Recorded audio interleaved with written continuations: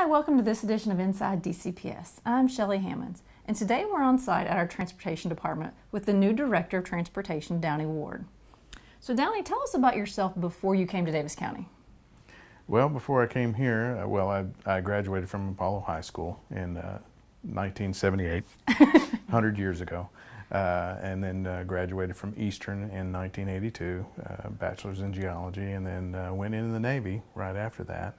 I received my commission in December of 1982, United States Navy, and then 20 years later retired, and we were out in San Diego, California, and then just decided to come back here. Had some family health issues had to take care of, so moved back here 2002, and 2004 I got on with the City of Owensboro as managing the sanitation department for the city, and just recently resigned from there to come here in January of this year, 2018. Well, we're lucky to have you. But what made you want to come to Daviess County Public Schools? It's just the, public service. Some deceased person said that public service is the highest honor. So, I've always been interested in public service, did that with the city, and this was another form of public service, a lot more precious cargo. Mm-hmm. So just looking at that and the opportunities that it afforded, knowing some of the people in the DCPS family, it was a good bunch of people, and I followed my instincts, and they were true. Everybody that I've encountered since in the month that I've been here, very helpful, very special. Everybody's very passionate about what they do, very dedicated. So I made the right choice when I decided to come here, and I'm glad that they accepted me. With your background of military and then in sanitation, you come to Daviess County and especially the Transportation Department with a whole different background than we've seen before. So what do you see as a big challenge or some obstacles you face now in this role? The only obstacle is just my own ignorance, which is not a bad thing. It just means I haven't learned yet. It's just the rhythm, the procedural things. The passion is always there, knowing what is important in life and knowing that the next generation is the ones that are either going to take care of us in our old age or just take us out into the forest and leave us. So I'd rather be taken care of. So it's just, all kidding aside, they are the future. Mm-hmm. They are a community's future.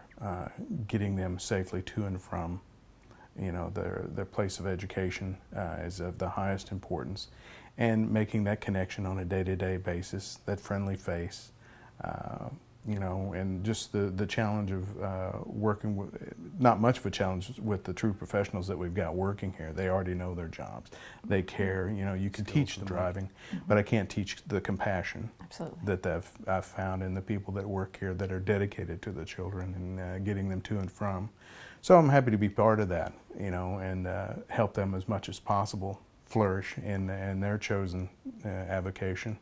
And so, like I said, it's all one big synergistic ball of yarn here that we're going to try to keep going. It's wonderful. Well, do you have anything that may be new in our future with our transportation, or are we just going to, any new envisions, or just kind of what we do already works, and so we're just going to keep moving forward? It's, you're always aware of new technologies, new procedural things, how we can better service the community. How anytime you're dealing with other people's money, you're mm-hmm. always looking for efficiencies. Absolutely. And things of that nature. But it's just fostering that caring and loving and providing nurturing environment, safety, always on the outlook for a better way, a safer way to do things. But always in the back of their mind, the most efficient way possible. We're obligated because of any public service organization to do that, but without losing the primary focus, which is the safe transport of the children to and from. So anything that we could cross, we're always looking, we're always open to new ideas, and always watching other districts and throughout the nation and any kind of policies and procedures that may apply. And it's easy to look. So, always looking. Well, our district is very lucky to have you, but it sounds like our students are even more lucky. I hope so. Well, thank you for coming on board. Thank you very much. Thank you for tuning in to this edition of Inside DCPS.